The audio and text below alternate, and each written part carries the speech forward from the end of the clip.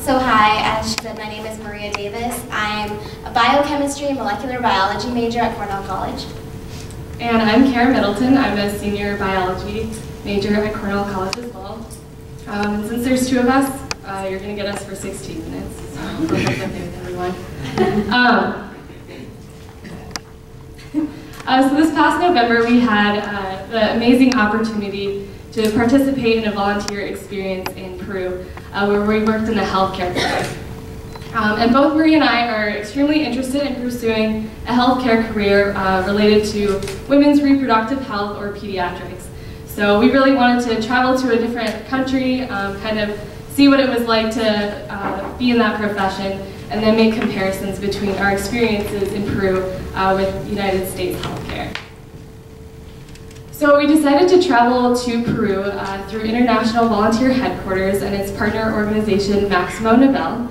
And Maximo Nivel set us up in a Peruvian home where we lived with 5 or 6 other volunteers who were working different programs, volunteer programs. So some of them were working in orphanages, others were doing conservation efforts.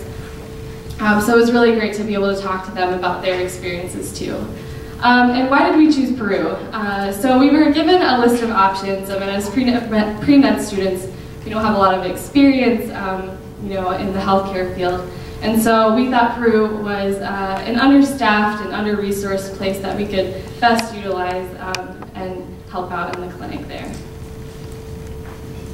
So specifically, Maximo Nivel placed us in the Choco Health Clinic, which was about 20 minutes by bus outside of Cusco. This clinic served the local village by providing healthcare resources and practices. And specifically, the clinic was made up of about 5 different rooms. It was really tiny.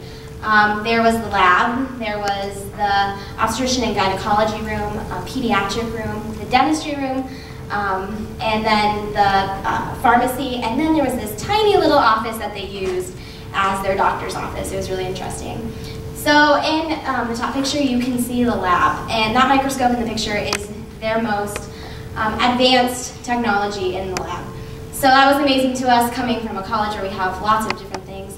That was like the most advanced thing that he had. He made do with every little bit of, every little piece he had in his lab to do the tests that they needed to get done for their patients. And they would outsource if they needed more advanced technology to be used on those tests. In the other picture, you can see 2 nurses doing some paperwork. They had 1 computer in the entire clinic, and it was only used rarely by the doctors. Otherwise, everything was done by hand. They wrote everything, and they were very good at keeping their paperwork straight, and it just took them a really long time to get things done. This other picture was the essence of the pediatric room. It was just a tiny little changing table. That's about all they had. It was, they measured the babies there, they did everything that they needed. And then this is their amazing filing system.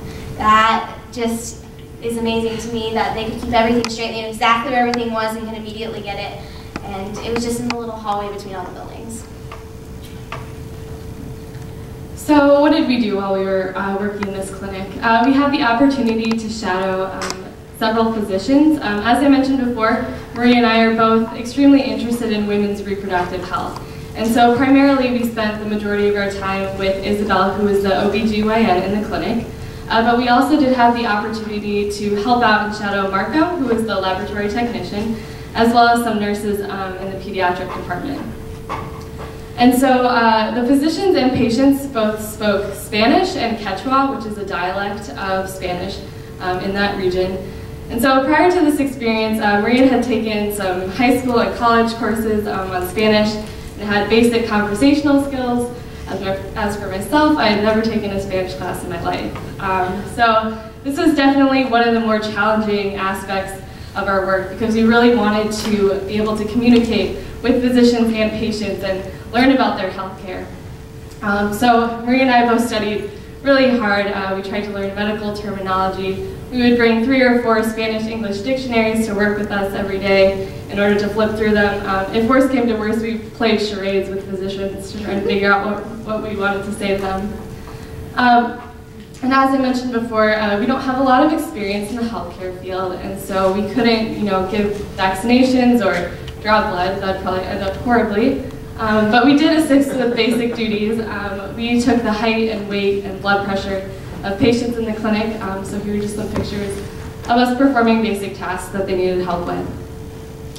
We also completed this volunteer program for academic credit, and as such, we were required to keep daily journals about our interactions with physicians and patients, maybe discuss any questions that came up during the day or things that we wanted to ask them at a later time. We also conducted 2 interviews with staff members at Choco Clinic, and so we chose to interview Isabel and Marco just about their educational experiences, how they got into their profession, what things they liked and didn't like about their job. And then lastly, we also compiled critical research reviews, or research paper on a topic of our choice, which we'll talk a little bit about later. So this wasn't part of our volunteer placement per se, but Marie and I were really interested in checking out a local hospital to see how healthcare there differed from the healthcare that was being administered in the small clinic that we worked in. So on the right are just some pictures of the exterior of the hospital. The top one, I don't exactly remember what that building was, but this bottom one was the leukemia department. And here is an image of inside the department. And one afternoon, we actually had the opportunity to play with leukemia patients, which was really cool. All right. So we were able to take what we learned and compare it to the experiences we have had here in the United States, job shadowing or doing internships in the hospital setting. So obviously the first thing we noticed is their technology is completely different. As I said before, they had one computer. They copied everything, and they didn't even copy them for just themselves. They gave their patients a copy of every information that they had, and so their patients had the resources as well as they kept for their files. The resources and supplies, I said, were pretty limited. Karen and I actually took some supplies with us, just some basic gloves, some masks, and some hand sanitizer, and they were utilized the very first day.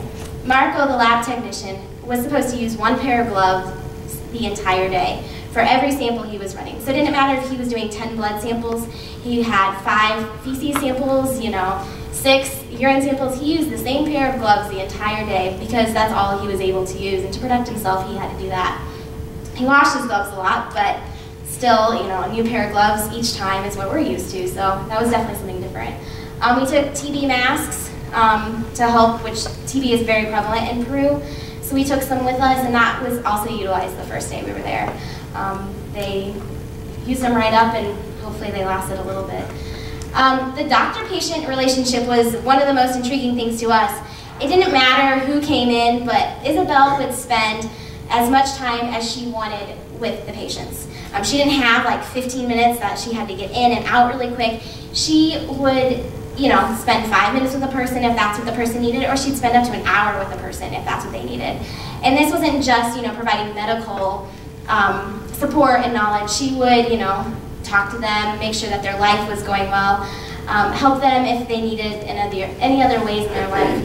One patient came in and she actually had a miscarriage, and so Isabel spent about an hour with her just, helping and counseling her, talking her through things, and just letting the woman deal with some of those issues. The wait time was another thing. It was kind of like an urgent care clinic. They knew what day they were supposed to show up to the clinic. They would just show up and then they would wait in line. They got a number. And it was kind of a social opportunity for all of them as well. The first day we walked up, there was all these people that were outside the clinic, and I couldn't figure out what was going on. I'm like, why are they all outside? Well, they were just waiting patiently to see the doctor or the nurses, and they just would have social time with their neighbors and friends, and that was something we thought was really interesting. The cost, essentially, this was a free clinic for all the people in the village.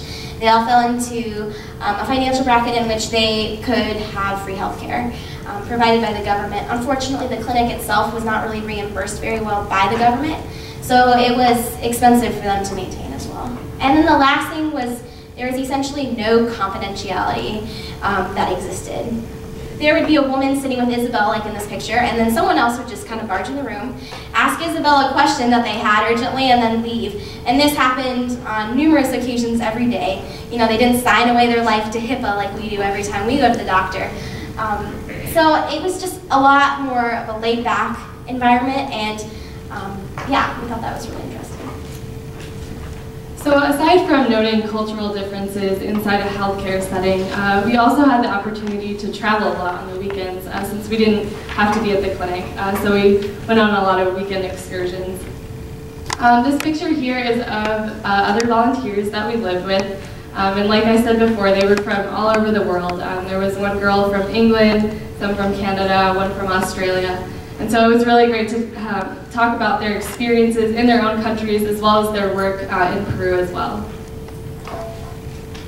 We had the opportunity to try some really interesting and great food. This is a picture of ceviche, which is fish marinated in lemon juice and spices, which is really good. Here's kind of a typical tourist entree. It's called koi, which is actually guinea pig. And it's better than you'd think it'd be, actually. Not a lot of meat on the rodent, but it was really good. This is a picture that was taken of a woman at a textile factory, and she was describing how they dyed alpaca yarn using natural ingredients.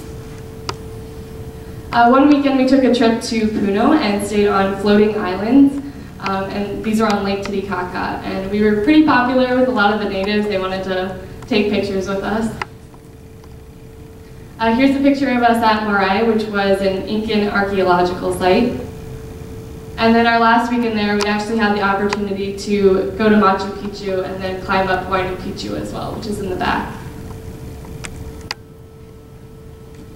So as Kara previously stated, there was some academic requirements here. We didn't conduct our own research, but we did research reviews on the topic of archways.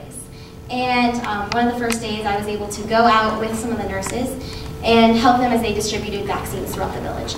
And so this kind of sparked my interest in looking at what Peru is doing to decrease the child mortality rate in Peru. So just a little bit of background. Since the early 1990s, actually Peru has had economic growth, and they have seen a 23% decrease in poverty, which is a factor that definitely plays into decreasing this mortality rate.